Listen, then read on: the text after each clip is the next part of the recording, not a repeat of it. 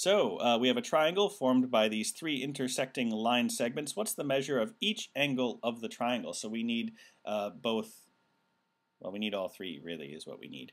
But they aren't all internal to the triangle, which makes things complicated. We can tell that whatever angle this is going to be equal to A, because they're vertical angles. We can tell that whatever this one is going to be 180 minus B, but we need the actual numbers.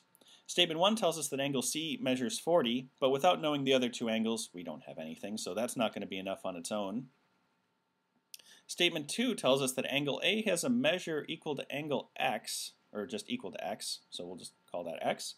Angle B has a measure of 2X, B has 2X plus Y. Therefore, this internal angle, I'm going to erase my mess here, this internal angle must then be 180 minus 2x plus y.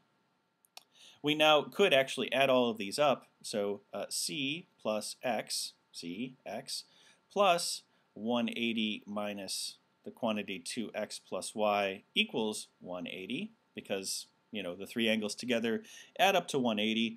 The 180s end up canceling each other out, x plus c minus 2x minus y. We have some x's to cancel out, so c equals x plus y. One equation, three variables, and no numbers. So this one's not sufficient on its own.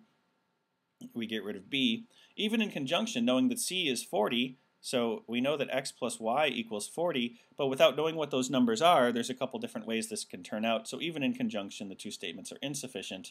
Answer choice E.